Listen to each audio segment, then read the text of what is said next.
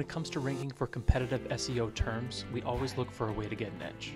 One of the biggest areas that's always neglected is how to name an image. Here's the proper steps to do so. So I'm over on unsplash.com. I'm just going to grab any image. Let's grab this one and download. Now the two important steps are renaming and resizing. It really doesn't matter which order you do it in, but as long as you rename it and resize it appropriately, you're going to be in a good situation.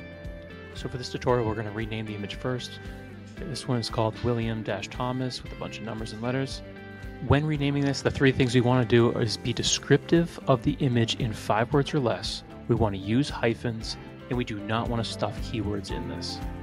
So I would recommend we call this Canon camera 135mm.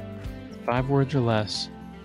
Describes exactly what it is. We used hyphens, we didn't use underscores, and we did not stuff keywords in here of other things like our brand. Next, let's go to photopea.com and actually drag the image in. We'll go to image size, and we should put in the exact dimensions of the space that we have on the website. I'm first going to adjust the width, then I'm going to adjust the canvas to the exact sizing that we need.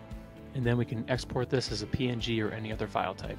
I'm going to keep quality at 100 right now because we're going to compress it again in a different way. One more step, we want to go to imagecompressor.com and then drag the image in that we just exported from Photopea, and it's going to compress it a little bit more. So now it's down 85%, and now we can download and use this image. One quick note is that image compressor actually adds this -min on it for making it very minimal. We're going to actually delete that and go back to our original naming convention and upload the image that way. One bonus tip is if you're using WordPress, drag the image into your media library, click on it, and then actually put in the alternative text there, and you can use the exact same naming convention. However, take out the hyphens so it can be descriptive. You don't need it, and then it'll save. Google will be able to look at this, and this certainly helps a lot when it comes to accessibility and anyone that's visually impaired, as this is going to describe the images that go on the screen for them.